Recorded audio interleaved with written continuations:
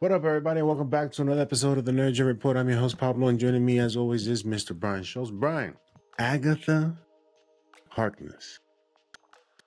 I saw the first 2 episodes with my wife this morning. I mean, not this morning, this afternoon.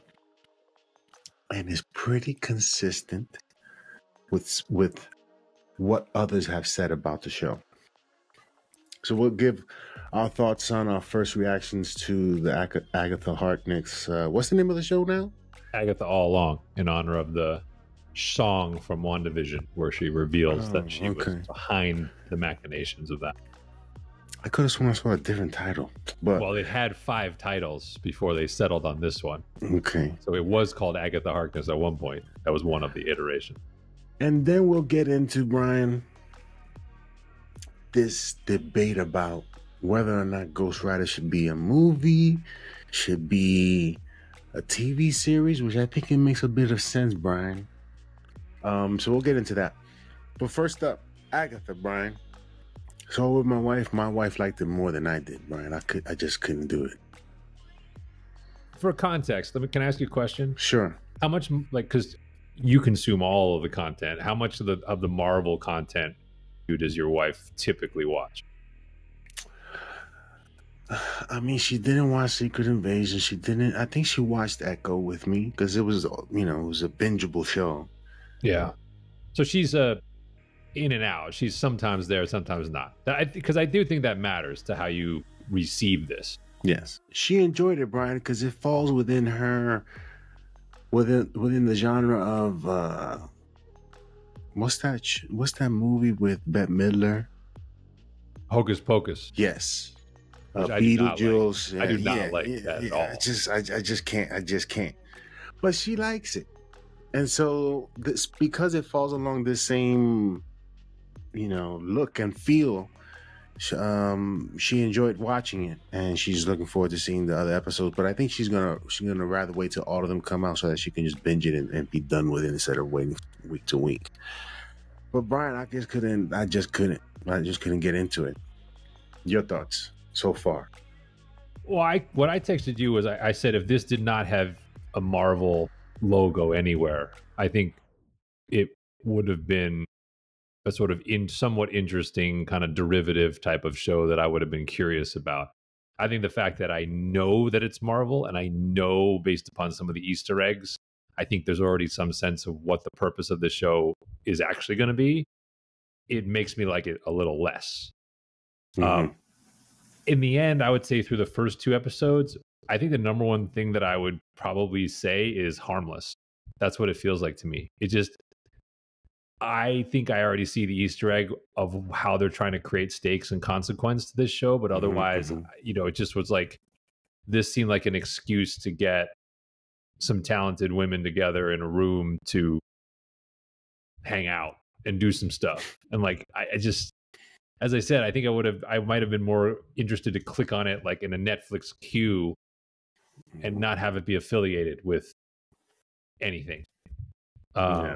As it is, I just, we'll talk about the other show that came out this week. It just doesn't feel like it's going to have the weight. That doesn't mean it'll be bad, but I think I'm going to get to the end of this and kind of feel like exactly what I thought all along, which is I don't really know why this needed to happen. And Marvel is really trying to put something in this show to make me feel like it needed to happen. I think, Brian, they're trying to capture the audience that they failed to capture the first time around with She-Hulk. I think they're trying to gain that audience outside of the regular Marvel fans, right? Who may not watch it, but they'll have this other thing that they have a good following for. Well, it's interesting because, this show straddles the line between drama, dramedy, musical, and I actually thought you were talking about Ghost Rider movie or TV. You know what I thought when I was watching these 2 episodes, I was like, where I would have been most interested in this as a Broadway show. That's actually when I was watching some of the scenes play out, I was like, I kind of feel like this looks more like stage than screen. And perhaps it's not a coincidence that Patti LuPone, like, who is a singing legend, is there, and Catherine Hahn, who's very good at singing in addition to acting. Like, it feels like one of those, like, you would create a derivative product and throw it on in the Broadway. theater. Yes. As opposed to prestige TV, which I do not think this is. Did she remind you, especially in the first half, I guess, before she snaps out of it, of miscongeniality? That's not a bad analogy. That's not a bad analogy. It just reminded me, like, her mannerisms. And I think, obviously, yeah, well, I think she was trying to play a little bit of caricature of a detective, right? Because they were mirroring the WandaVision gimmick of the main character trapped in this sort of fantasy world. And then she's kind of trying to be, she's almost trying to be like, can I channel my True Detective Jodie Foster and have fun with that? But let everyone know this is not really that serious. Like, you can kind of tell she's sort of overacting it a little bit deliberately. Like, when you get the witches in the Coven and they're all standing in the room, you're like, okay, this group plus teen, that's our crew. Oh, I mean, my reaction is kind of like, it's fine. You know what I mean? Like, it's just like, it's okay. Like, sure. But even compared to, like, the crew that, like, Loki assembled by the time we got to the end of that show, I was far more interested in the variance there. This one just kind of felt like, okay, like, sure, why not? Are you going to be watching this from week to week, Brian? Or yeah, I will. I will. I mean, I will. I mean, partly because of the show, our show. Yeah. But partly because, I mean, unless I'm missing something here, isn't the real point of this show to bring back Wanda Maximoff? Seems like they're focusing a lot on that. I thought there were more Doc Strange 2 connectivity here than I thought there was going to be. Like, there's a lot of, like, references to how Doctor Strange 2 ended. The most on the nose being the corpse, which, yeah, you could say maybe that's a bait and switch, but, like, there are some signs on the body, right? Like, that would indicate maybe it is the body. And who cares if it is the body or not? Because in the end, we know that she has to come back at some point. So this seems like a way they're trying. This is my point. They're going to make this show about the end of the road being the resurrection of Elizabeth Olsen.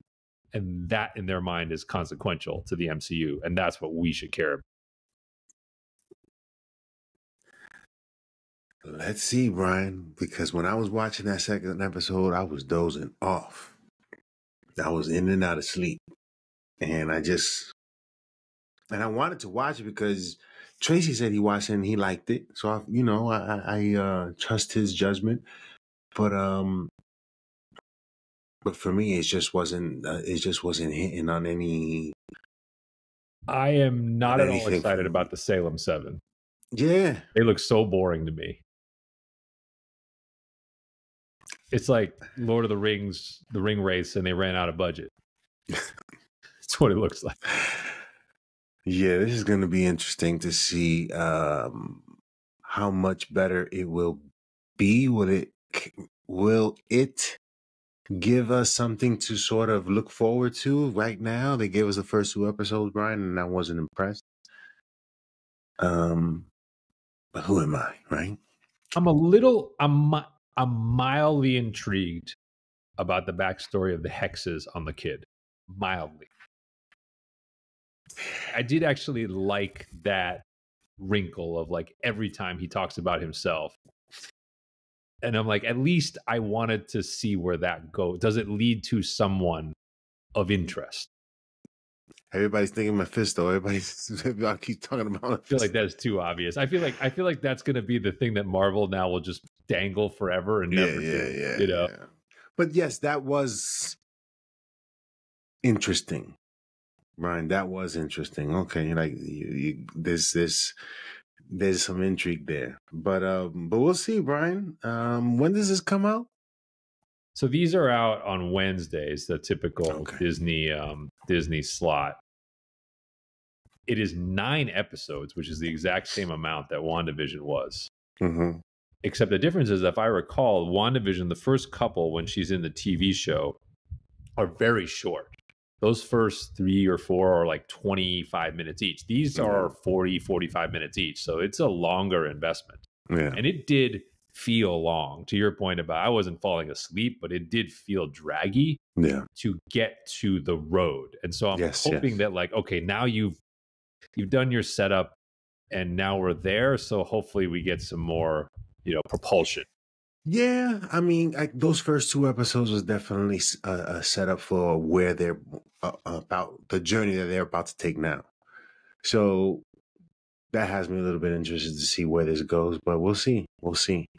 I don't think we would do a show on every episode of this. We'll probably check.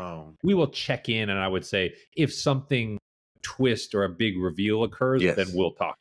Yes.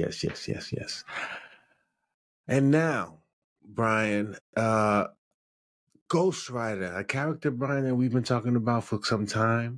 We've made some suggestions about how they should do this, Brian. Who said that they want a Ghost Rider series? The head of Marvel Television. Okay. What's his name? Brad Winderbaum? Yes. All right. But he kind of throws a monkey wrench into it. In what way? Oh, he didn't ask for the Johnny Blaze character. He asked for the Danny Ketch Ghost Rider. He wanted a different iteration of it, which I was less familiar with. But he's the second Ghost Rider from the comics. So the question is, why don't you want a Johnny Blaze? Why do you just want to be different just for the sake of? That, to me, that doesn't make sense. Give us Johnny Blaze. That's Johnny Blaze. That says it all. That's the name that everybody knows. Why you want to go with who again? Danny Ketch. I understand you want to swing for the fences, but Ghost Rider alone is swinging for the fences, because Ghost Rider, to me, is a difficult character to pull off, Brian. I was thinking, in a movie, the only way it would work if it's a true horror film, Brian, because this guy's a skull, fire coming out of his eye. You know what I'm saying? This cannot be a regular this guy, what I'm saying? So with a series, you'll have the effect similar to the Incredible Hulk, where you only saw him for a few seconds, and what he could do in those few moments that he did appear. But for me, the only way Ghost Rider really will work if they do that exposition and those instances where he does appear, and it has to be horror. Your thoughts? Well, so you've raised this before. I think it's a really intriguing idea, and I would love to see it. Here's my question for you when I saw this piece. Do you when you think about it, do you think your idea of a horror product is more easy to execute in a 2-hour movie versus, say, an 8-episode season of television? That would be have to be TVMA. So it's a TVMA versus R. You make it a horror motif. Which do you think is a better medium for your idea? I think I would have to look for a comparison of a TV series that sort of... Well, like that American Horror Story, which they do every year, is very popular, and they kind of move it around. They kind of add wrinkles to it. Famous people come in and do it for a season. People seem to really like that. Yes. But then horror movies tend to do well at the box office, as we've talked about. They tend to be lower budget. People like being in the same spot together to be frightened. Yes. So for Ghost Rider, I think it's an interesting question. Tracy said a series would be too expensive. I don't know if, given the money that they've given to some of these shows, Ghost Rider I don't necessarily think will be that expensive, Brian, because we're not talking about pure horror every second. You know what I'm saying? We're talking about regular stuff happening, and then you have those moments where you got to put that VFX, right? So it's not going to be something crazy. Well, I definitely think if the goal of the product is to have big set pieces, you need the big screen. If the goal of the product is to scare and use suspense and power of suggestion, I could argue that TV would be fine. I think with TV, Brian, I think it'll be difficult because if you think about the Ghost Rider movie that we were given, I don't remember anybody else other than Nicolas Cage as Ghost Rider. Maybe Sam Elliott. But Sam, he's the same dude. I was gonna say, what he came out of the womb. He looked 75. So, I mean, seriously, pull up the original Roadhouse and be like, and understand that movie was like 35 years ago. And he looked the same. I think with a series, Brian, you have the potential of giving us exposition and knowledge for future things.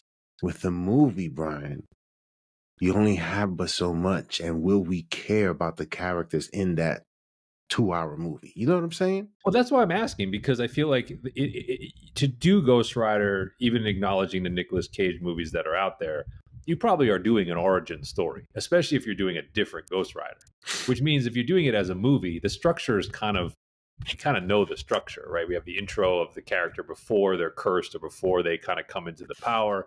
You're not really going to get a ton of actual flaming skull until the third act, probably, of the movie. So is that actually, like if I contrast that to a TV show where over the course of 8 episodes, it's almost like, maybe this is not a great analogy, but it's like, remember like season 1 of Daredevil on Netflix, where he doesn't really get the costume or anything like it until the very, very end of the show. Like he wears it one time in the very last fight. All the rest of the season, he's in the black little towel around his head, basically. And the show works great. So I'm just sort of saying, like, you could do a build of this without it being a ton of Ghost Rider if you set the mood right, which is why I'm asking about this horror motif, which is, can you do it more effectively actually if it is on TV? I don't know. I mean, how many episodes was it when it first came out? It was like a mini series, right? It was like four. That was only 2 parts, so that was like a 4-hour, or I guess less commercials, call it 3-hour. Got it. Series. You can try some scary. Yeah, that's pretty scary. Yeah.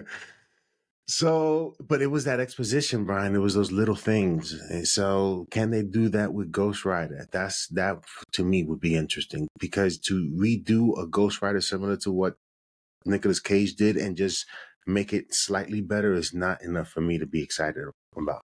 I do not think Ryan Gosling would do it in the TV show, though. Since he's the one who wants to be this character. Yeah. Although I would assume he wants to be Johnny Blaze. I'm guessing maybe he just doesn't care, but like he seems to be a fan of the character, which usually means he's a fan of an iteration of the character. Mm. I don't think he would sign up for the TV version. I think he's in it for the.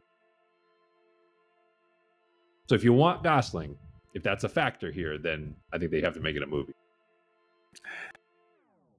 Yeah, but my concern is, will people care about any of it?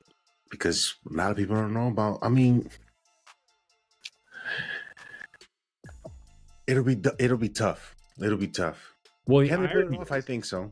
If they go horror, I was just gonna say, I think your idea would make people care more. The series? No, in general. I'm saying if they dropped a teaser that basically lets you know there was going to be intense fear and gory death, and it's got the Marvel label on it, I do think people would sit up and pay attention. Oh yeah. If on a teaser, you'll get people to go see it.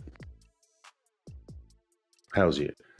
But let us know in the comment section below what you guys think of the possibility of Ghost Rider coming to us either in a series or in a movie. Do you want to see Johnny Blaze or who again, Brian? Danny Ketch. Danny. I'm trying tough name. That's a tough comic name. I'm just gonna say. Yeah, because Danny Zuko. I know who Danny Zuko is, but Danny. Well, I was gonna say maybe think of Fletch. That's what I was thinking. Fletch is Ghost Rider. Oh my God! But Johnny Blaze, you don't forget that, and that's what people want to go see. That's what people who they want to go see is Johnny Blaze. And also let us know in the comment section below what do you think about Agatha so far? Because for me, it's going to take a bit. It's just right now, it doesn't have me, I can't wait for next week. Right now is let's see what happens. So, you know what I'm saying? So that's where I'm at. But let us know in the comment section below what you guys think, and we'll see you next time on the Nerd Report. The show goes on!